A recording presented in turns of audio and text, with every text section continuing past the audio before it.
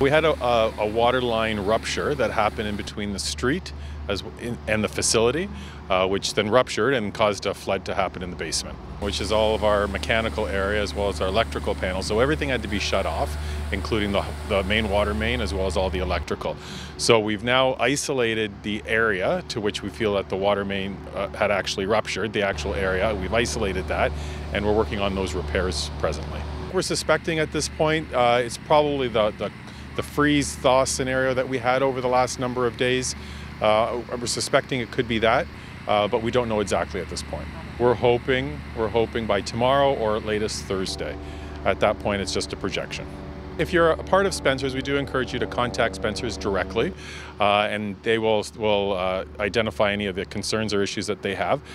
For the skating itself, we do offer other locations where there's recreational skating all across the city. So if you just go on to burlington.ca/skating, you'll identify a whole bunch of different skating opportunities. Our regular schedule is posted up there, our holiday schedule, as well as our Tim Hortons free schedule is up there as well.